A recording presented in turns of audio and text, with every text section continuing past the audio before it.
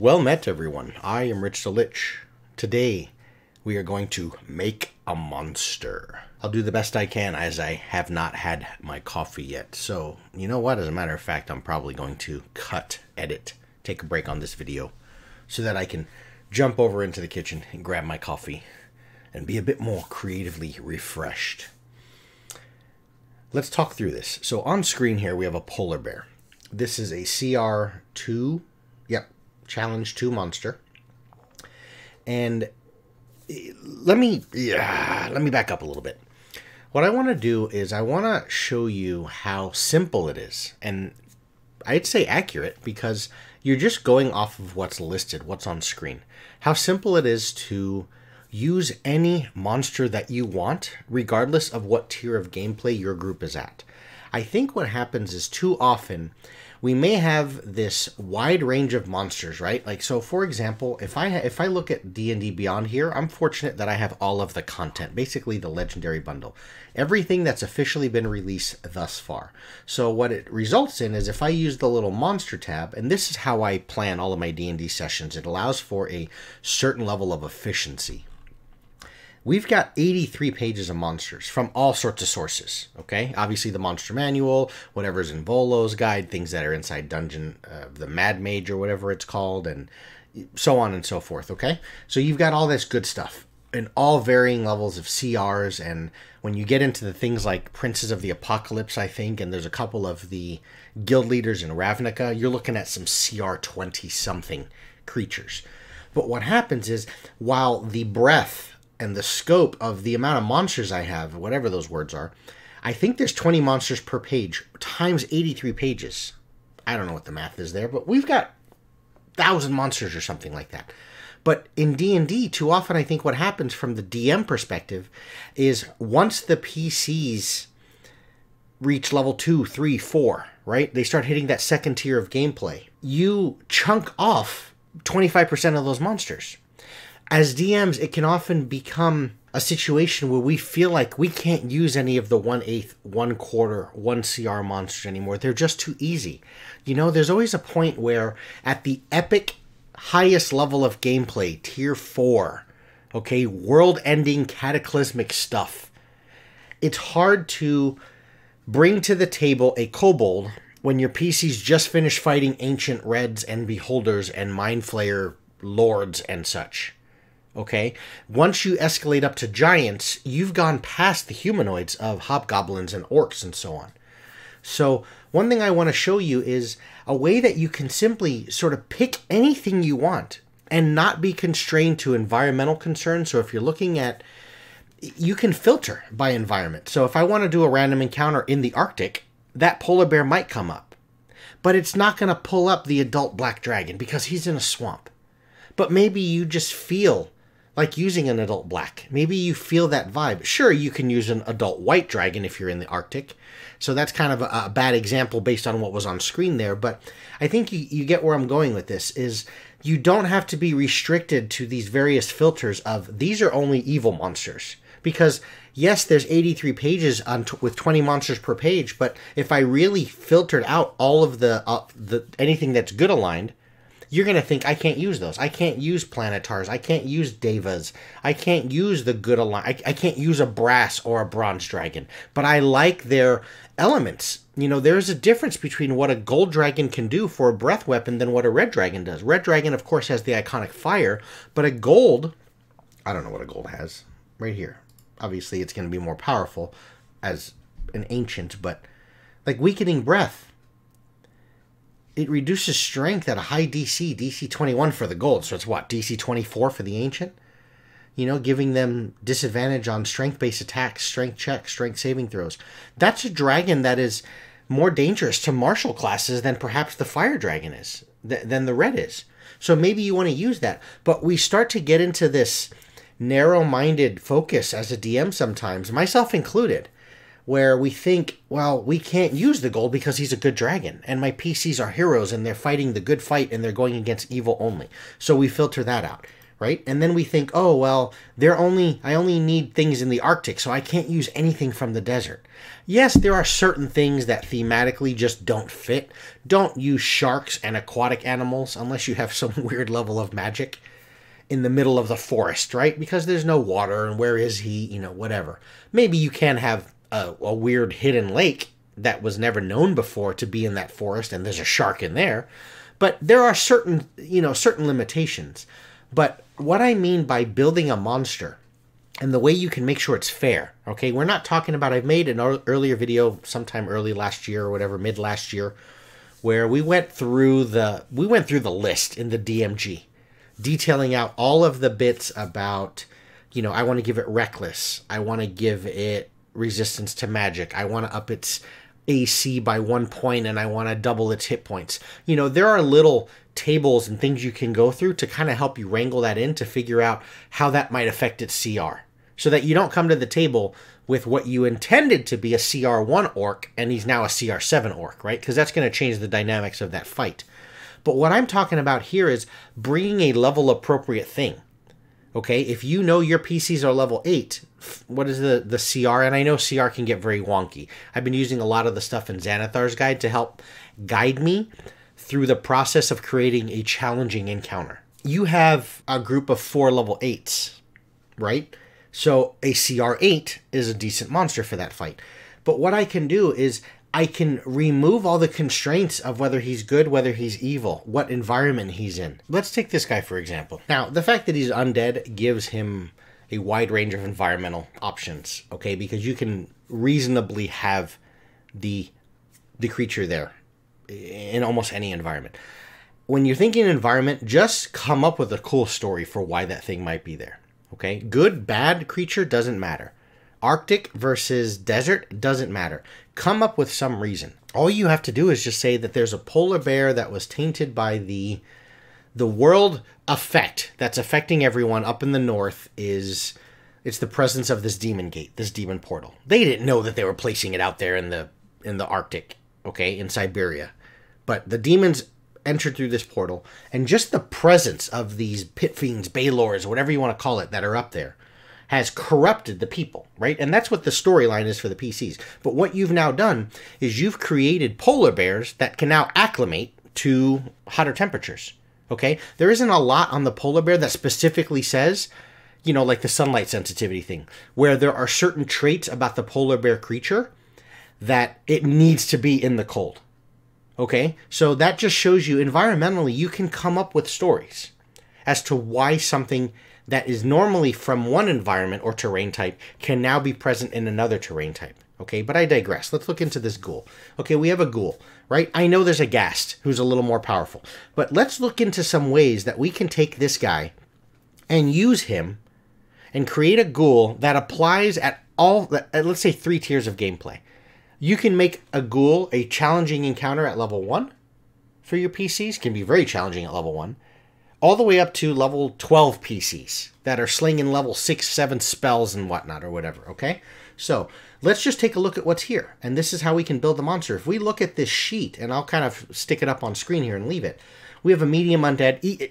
I oftentimes, when I write my little cheat sheets and kind of print these guys out on index cards, I just throw away the alignment stuff. It doesn't matter. The very fact that I tell you to roll initiative is indicating that you are going to fight this guy. It doesn't matter if he's good, bad, evil, or otherwise. Even the holiest, goodest of a good thing, if you do something to their loved ones, to their children, they can go evil and become murderous and just hunt you down and want to destroy you.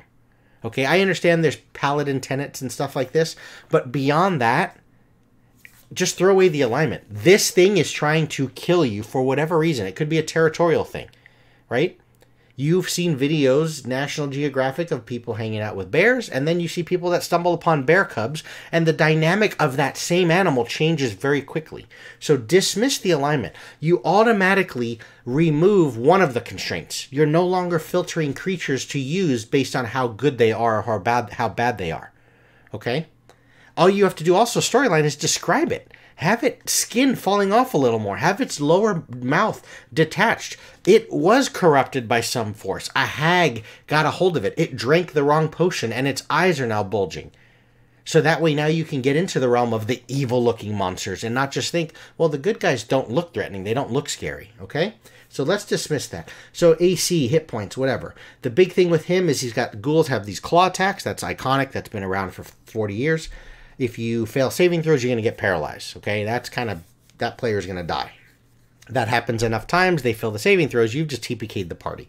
Okay, but let's just take a look at some biped humanoid thing. It doesn't even have to be undead yet, okay? That's a CR1 ghoul. Let's put that guy on screen.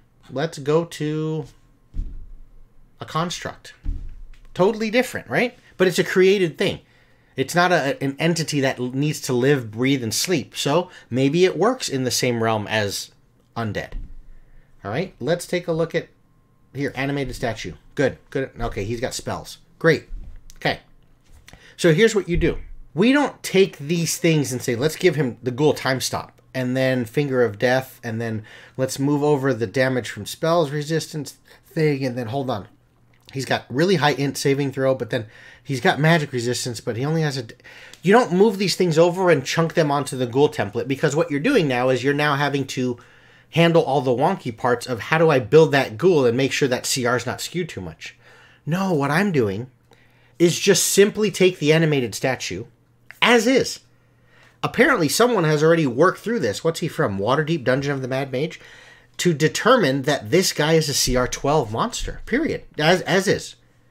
So, we don't call him animated statue. It's an animated ghoul.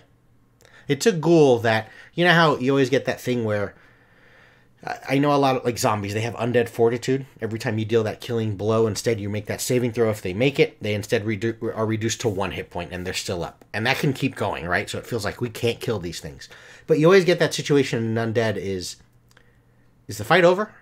You know, and of course the DM can say, okay guys, we're out of initiative, you won. And they're like, no, are the ghouls dead? Because they were already dead, right? You get that type of thing.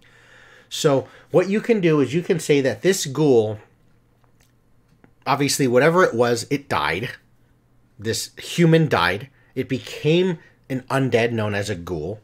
That ghoul was later killed, but then through experiment, through some sort of mad goblin magic, this little goblin guy, this alchemist, an herbalist, medicine man, whatever you want to call him, some wizard, necromancer specialty, dabbled with the undead. Okay, he just came upon this field and he brought all these undead. So instead of bringing humans to torture and people like that to experiment on, he brought in undead. He brought in ghouls. And he created a construct, an animated ghoul. That's it. There's your story. That's it. You don't need more than that. Why can't that work? In a world with freaking flying ships, in a world with demon gates. But I understand there's the, what are they? The tropes, the stereotypes. You know, World of Warcraft has a demonic invasion in Legion. Therefore, demons invade. Why can't kobolds invade? From where? I don't know where they invaded from. But kobolds are causing an, ruckus and mayhem throughout the world because in large Zergling, StarCraft influenced quantities, they are just porting in from their kobold plane of kobolds. Okay, they don't exist as you know them on the world. Okay, why can't kobolds port in?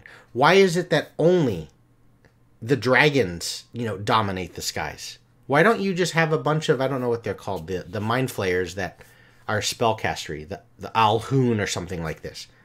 Why don't mind flayers with freaking angel wings just float around the sky? So use the animated statue just as is. Exactly. You don't have to do anything else.